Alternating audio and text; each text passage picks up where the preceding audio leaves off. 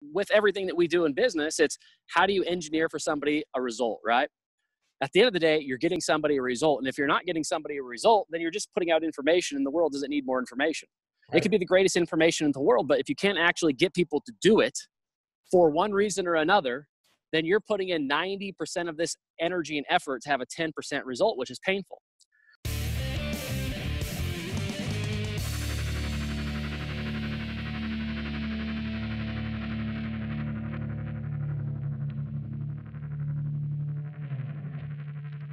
Hey everybody, Dobbin Buck here again. Super excited to introduce you to another edition of the Cabin Signal. Today I'm coming to you from my home, not from the GetUWired headquarters. I spend about 2 days a week over there and the rest of the days over here at the house during COVID, but really excited today to have Ryan Fletcher, the Chief Get It Done man from the Chief Get Shit Done, thank you, man, from ImpactClub and StoryAthlete podcast. A lot of really exciting stuff. We've had the honor of working with Ryan for several years now. And between his visionary approach to marketing, entrepreneurship, philanthropy, and growth of the entrepreneur to ensure that people like you and me are able to achieve the incredible lives that we deserve, he does the full gambit. And I'm super excited today to hear all about it and to hear what he's up to. Ryan, welcome to the Cabin Signal. Thank you, my man. I appreciate it. And you're right. Like when it comes to business and entrepreneurship and actually building your future, it just comes down to getting things done. You can call yourself a founder or CEO, but just get it done. Execution's the name of the game. Wonderful. Well, hey, why don't you tell us a little bit? So where we originally got connected was through ImpactClub.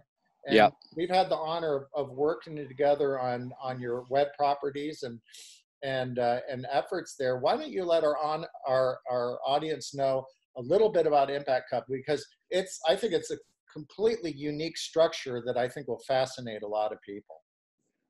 Yeah, we always help entrepreneurs build their business. And there's always this realization, once you start making money, you're like, well, what's next?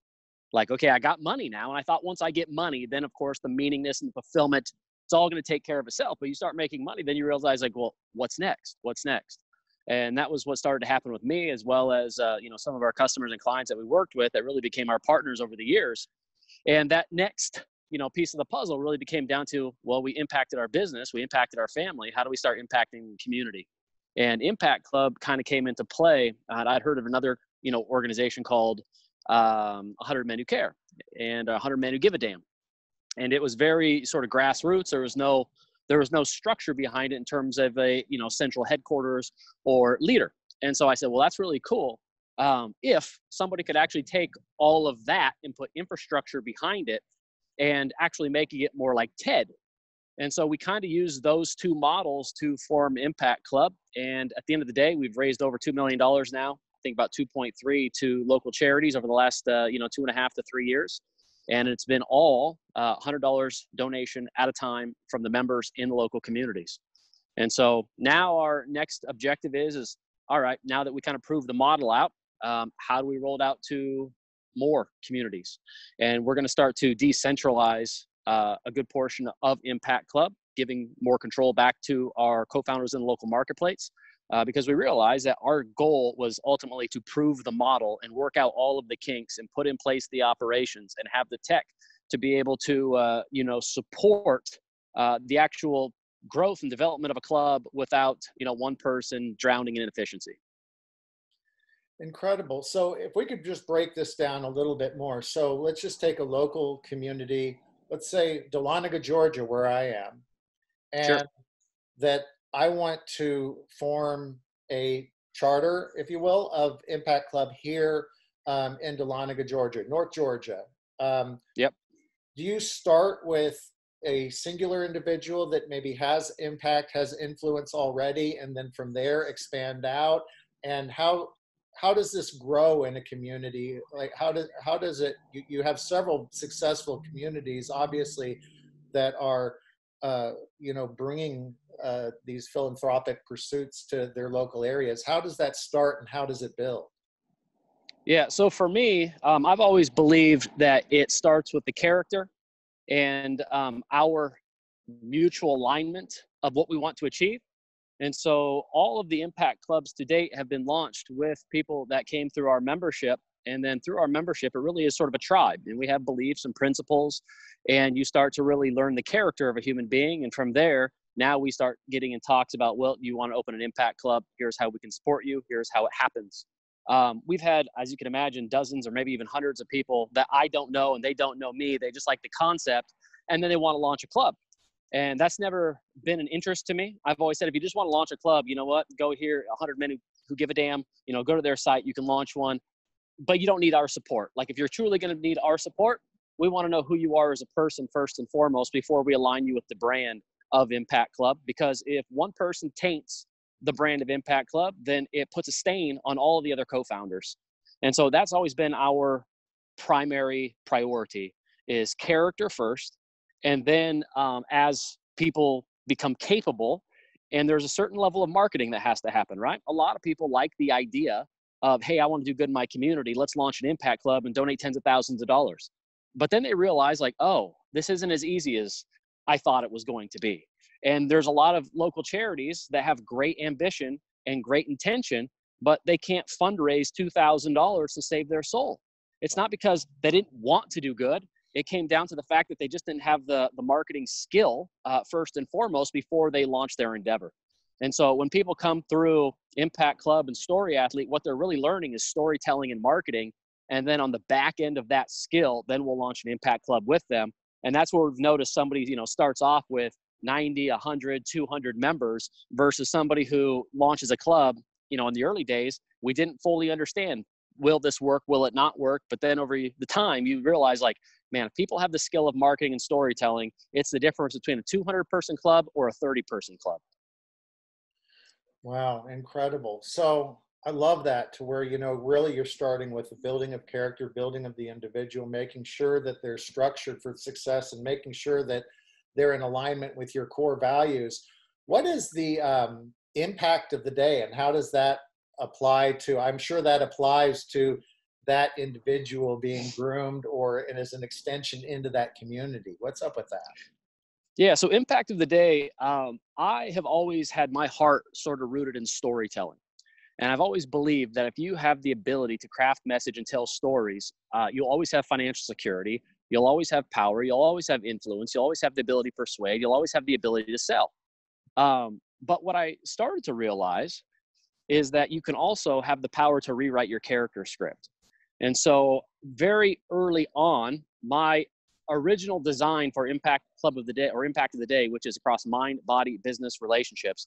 And the premise is that if you give people a prompt to write on, mind, body, business, relationships, if you think about it in terms of CrossFit, it's the workout of the day, right? Yep. People show up at a CrossFit gym. They don't have to think about it. Here's the workout of the day. Just go do it. And so now anybody who shows up at a CrossFit gym tends to get fit because there's no thought that has to go into it, in essence. It's show up and do.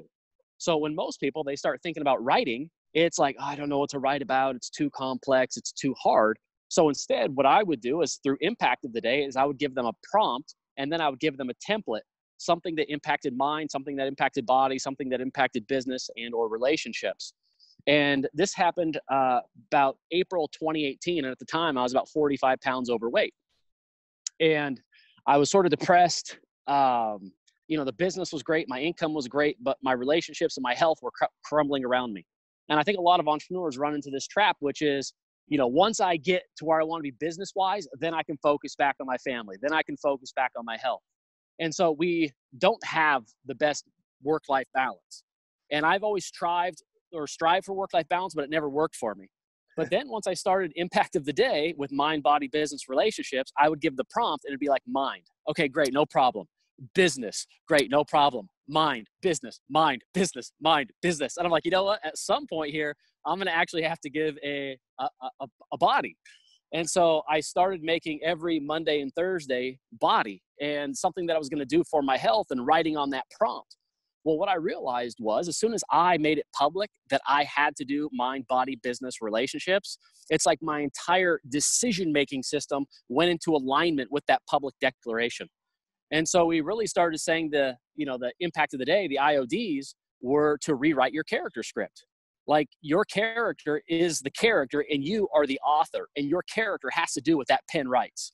And so if you don't want to work out, guess what? Your character doesn't have a choice. The author wrote the script, the character has to follow the script. And so over the next 6 months, I lost 20 pounds. And then now, today I'm down 45 pounds and have been ever since. And I've drugged my brother into it and his wife. And right now, actually, my whole family is out doing a hike because Tuesday is 5K day. And I did mine right before I jumped on this call, but knowing that I had to be on at 11, I didn't wander down into, the remote part of the wilderness with them. Oh, so that's where the IODs really came into play. Is I originally thought that they were going to be, the fuel behind the local clubs. I was going to give all the members a writing prompt. And in theory, I got it right for entrepreneurs, but I got it wrong as a viral mechanism to grow ImpactClub. Because the local members, they really just want to donate their $100 and be done. Because they don't really see a use for stories in their everyday life. Where as entrepreneurs and business owners, all we have is story. It's the difference between differentiation. It's the difference between leadership. And so that really became the foundation that we developed an entire storytelling philosophy. But it starts with just show up to the gym, knock out your IOD in the same way that CrossFit athlete shows up and knocks out a workout of the day. And then you can get more complex from there, but there's the basic building block of storytelling. Incredible. So let's just say that somebody's inspired and they want to embark on your training in IODs. How do they get in touch? How do they make that connection? Is there a vetting process? Do you actually select who gets to come in, or is it wide open? No, it's actually evolved over the years. So originally I would help people straight into a 28-day challenge, and they would start getting the prompts. However, with everything that we do in business, it's how do you engineer for somebody a result, right? At the end of the day, you're getting somebody a result. And if you're not getting somebody a result, then you're just putting out information, and the world doesn't need more information. Right. It could be the greatest information in the world, but if you can't actually get people to do it for one reason or another, then you're putting in 90% of this energy and effort to have a 10% result, which is painful. And so what we realized is that when we started teaching people the game of IODs across mind, body, business, relationships, and they were going to write, the primary rule was you had to publish to your Facebook page. Because if it isn't published, then it isn't written. But you got to publish. Like, that's the key, and that's really gets people over the hump. But it was so difficult for so many people who had no belief or confidence in their ability to craft a message to go from cold to publishing on their Facebook page where their family and friends, they felt terrified that they were going to be judged or mocked or who knows, right? That we just had such a low success rate. We actually started looking at like, well, all right, how do we change this?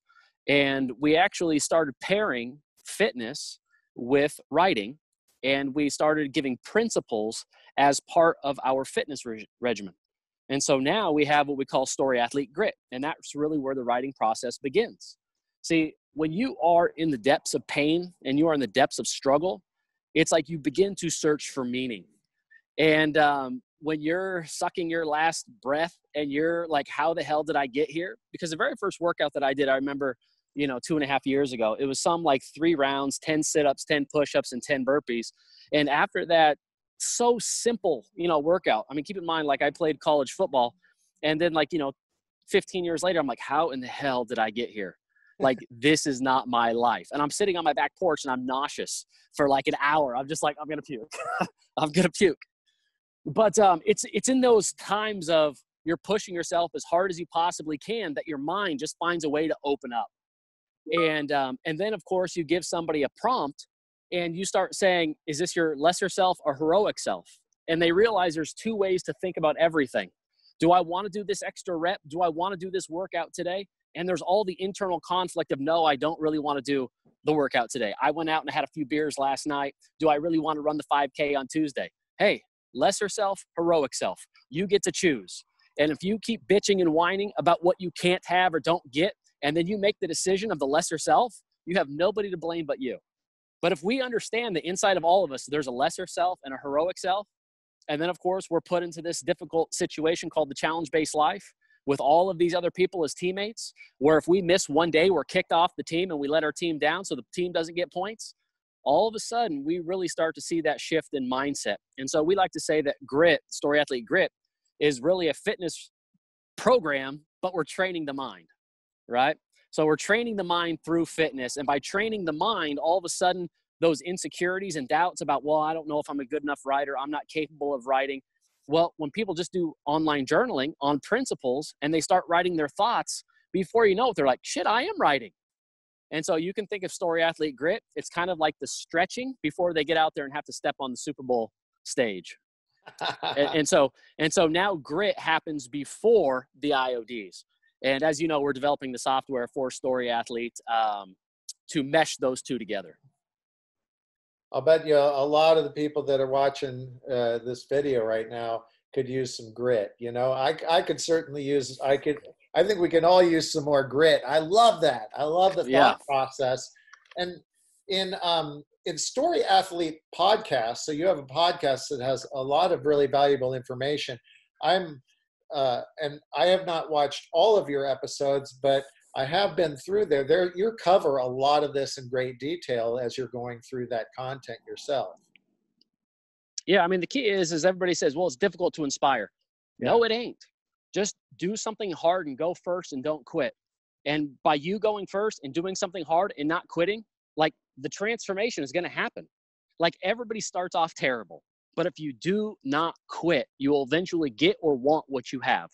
And now people, well, what's your secret? How'd you do that? You're like, I ate better and I moved my ass. That's how I lost 40 pounds. Yeah, but what's your real secret? I ate better and I moved my ass. That's it. And now, of course, other people can get inspired by that because they're like, you know what? If he can do it, maybe I can too.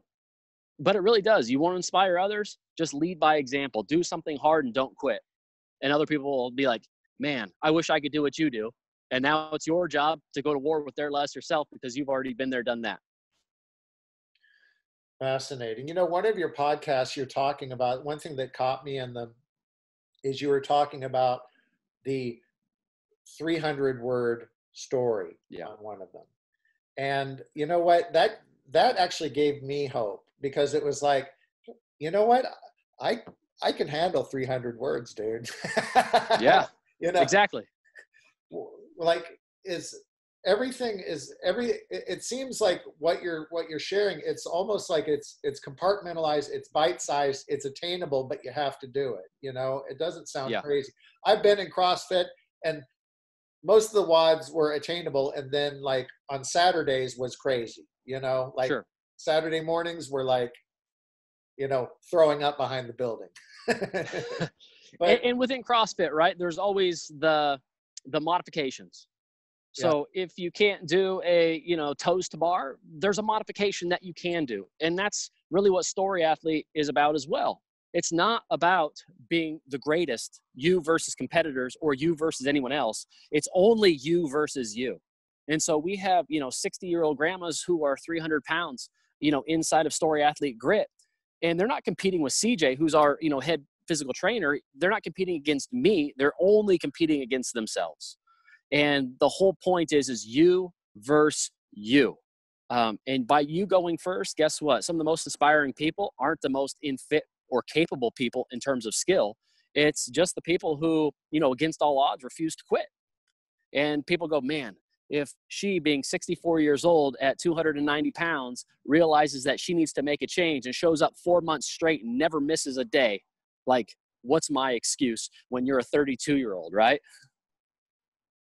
Yeah, absolutely. You know, one of the things that I picked up, so everything sort of circles around and ties itself back into, or at least from my perspective, as I've been studying your work, is that it ties itself back into entrepreneurship and influence.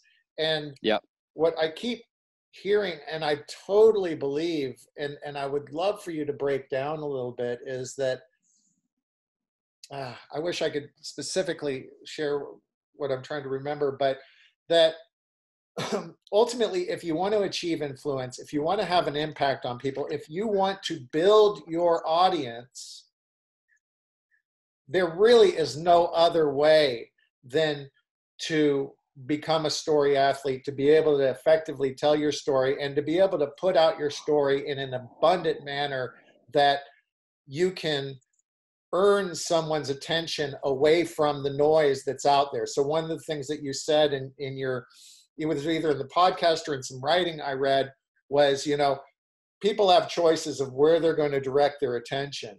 And the manner in which you create content is super important, because we're competing with a bunch of bullshit out there all over the place. You know, everybody has shiny objects, squirrels all over the place.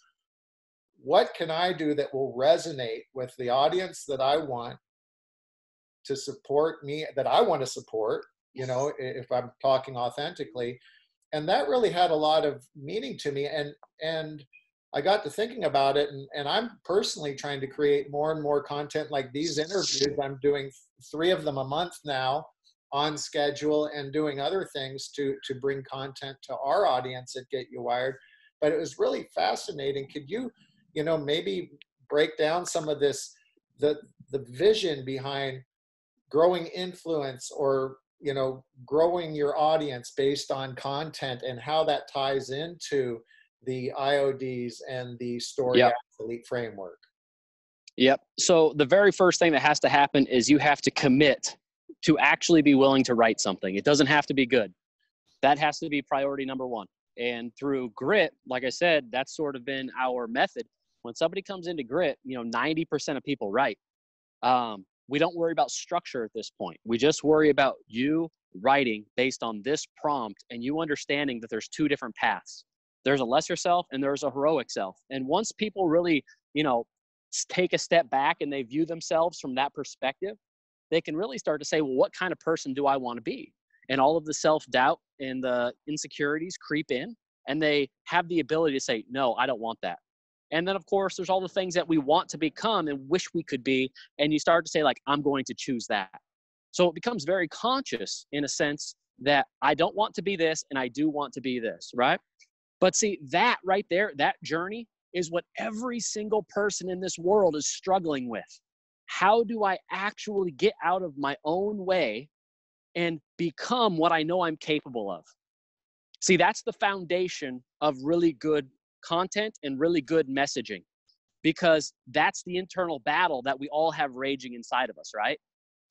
So now we talk about sitcom-based content, and people and, you know, societies, they fall in love with characters because characters are living, real, they're breathing, they evolve. If you think about Oprah, yeah, she's a billionaire, right? But what is her audience best resonate with her over the years? Her challenge and struggles with weight loss, right? And see, it's that realness that, like, even though you're a billionaire, you still struggle with the same thing that I struggle with.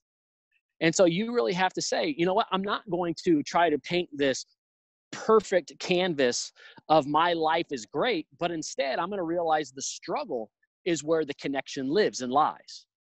And I'm not going to say that the struggle and living in that misery is going to inspire people, but it's about recognizing it, understanding it, and then making a conscious choice to overcome it across mind, body, business, relationships. And so if you think about like the sitcom Friends, right? And every one of us, with the phone that I have right here in my hand and the phone you have in your hand, it's a greater piece of technology than when they sent astronauts, you know, to the moon back in, you know, 70s or 60s or whatever. Think about the computing power that we have in our hand versus what was on that first NASA spaceship. It's tenfold, it's 100-fold. And so we're all media companies. You're NBC, I'm CBS. We can push a button and we can be streaming live, you know, across the world in seconds. Okay, great. Once you realize that you're a media company, now it's your job to say, here's my stories, here's my pain, here's my struggle, here's what I want to become, here are my challenges, here are my obstacles, here's where I feel like I'm underperforming, here's where I want to perform. And people are like, oh my God, like he just said what I feel. I like the way this guy thinks. And as soon as you can get somebody to say that, like, I like the way this guy thinks, now you've begun to build your tribe. But it's not about writing books necessarily. It's about writing just 200 to 300 word stories that hit on one point. That's the mistake that people make, is that they think they need to write, 2,000, 3,000 word essays or do 40-minute podcasts to resonate with someone. No. So we talk about a content assembly line. And again, it goes back to the framework of there's a lesser self, there's a heroic self. We have to choose to write. Now, once we understand we can choose to write, now we can say, okay, now we're going to play the game of IODs. The game of IODs is really about putting structure to that initial sort of brainstorming that we do over here with Grit. And there's 8 criteria, but the long story short is you're bringing somebody through those 8 criteria to an accepted belief that you need/want them to come to about your product or service or your character. And when you can bring somebody to that accepted belief, they're like, I agree with that. I like the way this guy thinks. And as soon as, like I said, you can get somebody to do that across a belief or a value or a conviction, you really start to build that connection. And now you become their just 3-minute habit every single day, because it doesn't take much to write a 200 or 300 word. And especially once you start practicing, you run a mile today, it's the first time you run it in 10 years, it's really painful. But if you run a mile every single day for 60 days, before you know it, that mile ain't so hard. But most people, they only make it into 3 days and they're like, I just can't do it another day. And so they quit before the first week gets out. But that's the key, is sitcom-based content. So if you take Friends, for example, as a sitcom, and you go all the way back, who knew who Joey or Ross or Chandler were? Nobody, because it was the pilot. But then, we watched the pilot, and it gets good reviews, and NBC says, we're going to pick up Friends for 1 season. And they all make $50,000 as their first-year salary, right? $50,000 per episode. And it was directly proportional to how many people love these characters. 0. But we'll take a chance. That's what it's going to cost to get them on. Season 1 comes out. People start to really fall in love with Joey and Ross and Chandler and Rachel. Before you know it, they love them so much, they're all cutting their hair like Rachel Green, and she becomes sort of this icon. Well, now, because more people love that character, which each episode we learned a little bit more about their story, a little bit more about their story, a little bit more about their story. And these characters, started off as nobody knew who they were to now becoming like, these are people in our real lives. And now their, salary is $1 million per episode, because by telling those little installments of stories, just 30 minutes each week, scene by scene by scene, people started to become invested in, hey, I have a Joey in my life. I have a Ross in my life. Like, this is a real group of friends, just like my real group of friends. And you have that ability inside of your business, your company. Fascinating. Where is the crossover in content between, I know everything at a certain level is highly personal, whether it's business, whether it's considered personal life, my mind, my body, my business, my relationships, all of them are personal. But when we're talking about the channel in which we're publishing content, so I'm writing, let's just say, I'm working through my IODs. I'm writing in the spirit of a story athlete. Where's the crossroads to where it goes from my personal social channels and everything over into my business channels? That's a little bit confusing for me, as far as, is it at a level of quality and experience that then I, cross that borderland, or how does that work? For me, there is no separation between personal and business. Because the reason we create content is ultimately to train other people on what we think and believe, so that we can attract people to us and screen people away from us. At least that's my belief system. Sure. And so everything that I do in my personal life is no different than everything that I believe in my business life. And so I will oftentimes talk about, parenting or a flaw that I have, in one dimension of my personal life, and talk about the mistake, and then the 3 things that I learned, and then of course how I'm building upon those things.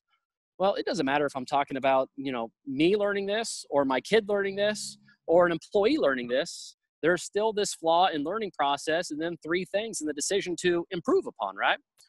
And so for me, I don't really make any distinction between personal Ryan or business Ryan. My whole life is an open book. If I get drunk and, fall under a tree, I'll tell that story and I'll laugh with it, because I don't have any skeletons in the closet, and it makes it to be really freeing at that point. if you start creating this image that you're a perfect person in business, but then we're all flawed, and you try to hide those aspects over here in your personal life, then before you know it, you're like, I don't want people to know that about me or this about me, where I'm just like, I don't care. I don't make the distinction. And that's hard for a lot of people because they want to be a professional. But at the end of the day, like, being a professional isn't about talking grammatically correct. It's not about dressing a certain way. People will recognize a leader based on who they connect with. You know, you can't assign a leadership position. It's just, do I like that person? Do I trust that person? Do I know that person will show up for me when I need them? And whether you're wearing a headband that says grit or a $4,000 suit, or you're sitting in a corner office, or you're sitting on this rock wall right here, you know, with a cabin in the background, it makes zero difference, at least in my perception.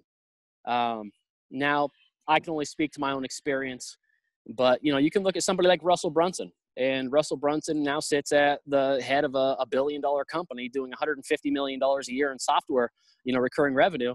And you know everything about that guy, from his personal life to his religion to what he, you know, won't swear.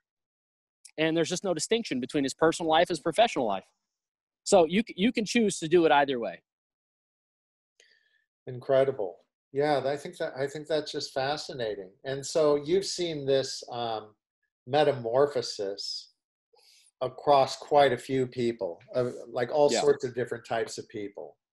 Yeah. And is this with the people that enter in through ImpactClub, go through training, you know, would you say that, you know, with the people that actually engage, that actually take things seriously, I mean, what is the process? Are you seeing like incredible metamorphosis? I'm sure it's sometimes quickly, sometimes slowly, but, you know, I imagine it doesn't take very long to see incredible growth and change in people once they have embarked upon this on a daily basis. Yeah, once somebody comes into StoryAthlete Grit, within 28 days, we see a vast transformation. We've never had somebody come through Grit, finish Grit, and not say it wasn't transformative in some capacity.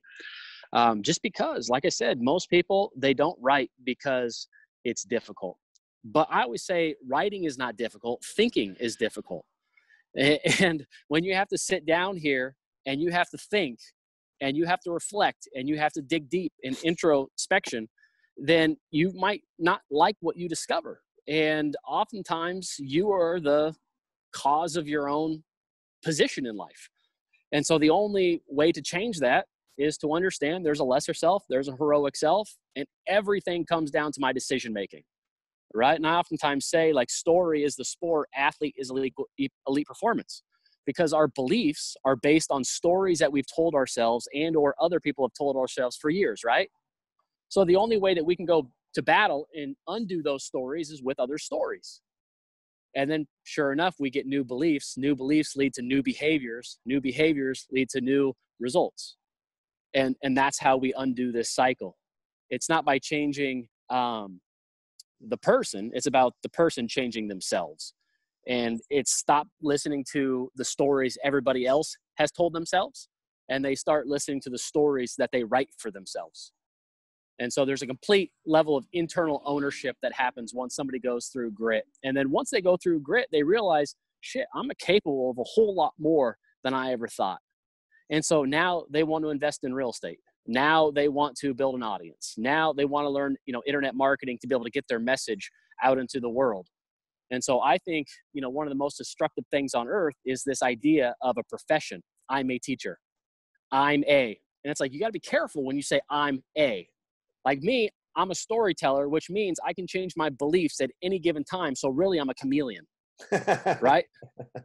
But if you say I'm a teacher, then here's what happens is that you're a teacher. If you say I'm a nurse, I'm a nurse. And if you want to change direction, the belief is that now I have to go back to college and get a 4-year degree so somebody can anoint me capable.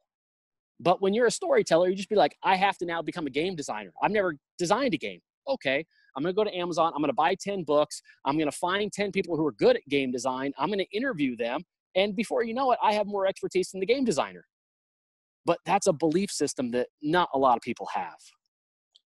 Yeah, well, I've seen it time and time again with you. You're a very focused individual that knows how to, through practice to achieve your vision.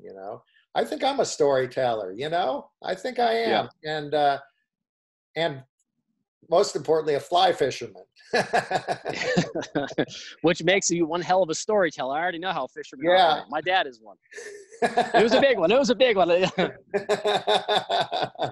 That is absolutely incredible. So once again, how can our audience get plugged into Grit, like straight in? We'll put links or whatever you'd like, but can they do that today, or is there a time? Sure. We start a new round of Grit every month. And so if they were to go to StoryAthleteGrit.com, they'll see a next start date for when we roll out. The very first day for August was today, so it's already passed, but they'll be able to get registered if they choose for the next month of Grit. We always start on the 4th of each month and run through the end of the month. And then we have a 1 or 2 day break while we rebuild the teams. And then once we rebuild the teams, we relaunch and we go again, another 28 days, another 28 days, another 28 days. And the first month is difficult and painful. And the second and third month become a hell of a lot more enjoyable. Oh, well, I think I need to do Grit, man. This is really inspiring. So we'd love to have you. Yeah, well, I'm totally stoked on this. I love, and if you all haven't been to Story Athlete podcast, check out this wealth of information that Ryan has put up there. It's really great stuff, a lot of passion, and really it's entertaining too.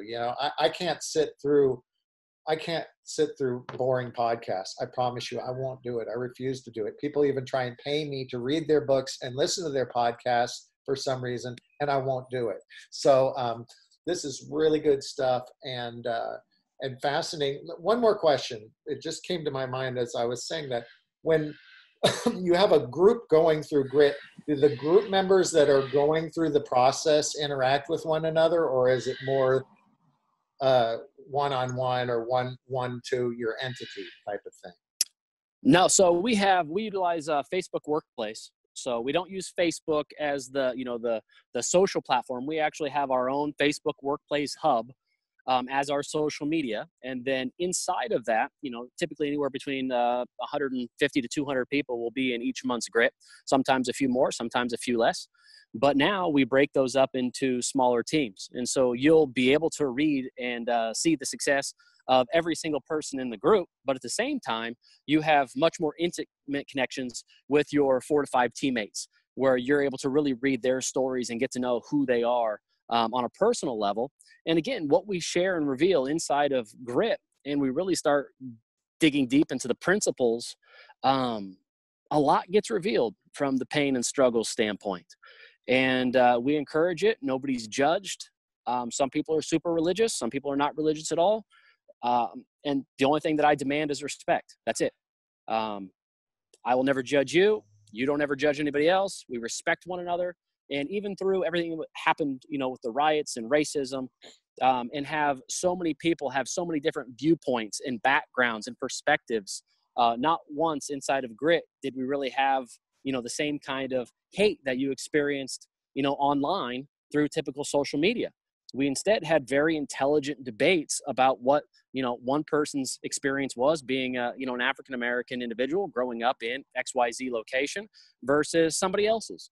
And there was the ability to share those two perspectives and gain understanding versus you're right, you're wrong, you're stupid, I'm smart, etc. And so I've always probably taken that as the ultimate sign of winning above anything else, is respect for each other in the group. Because there's a lot more that bonds and unites us than separates or divides us. Fascinating.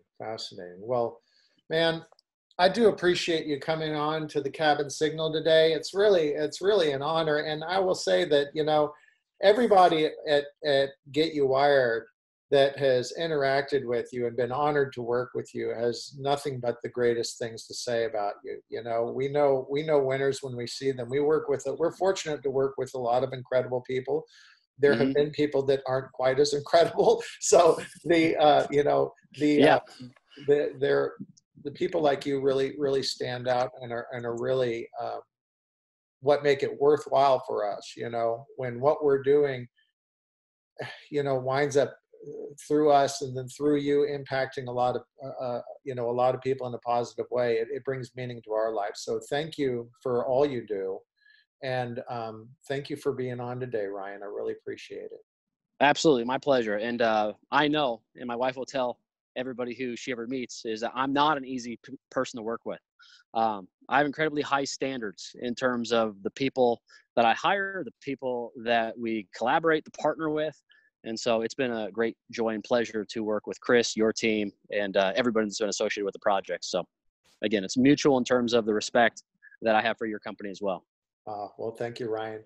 And thank you all for joining us today. Once again, Dobbin Buck here with the Cabin Signal, coming to you from the backwoods of North Georgia. Don't forget to check out our YouTube channel, which has a lot of our past interviews there, our social media feeds with Facebook and Instagram, always new stuff, snippets from interviews, quotes, all sorts of good, juicy nuggets for all of you people out there.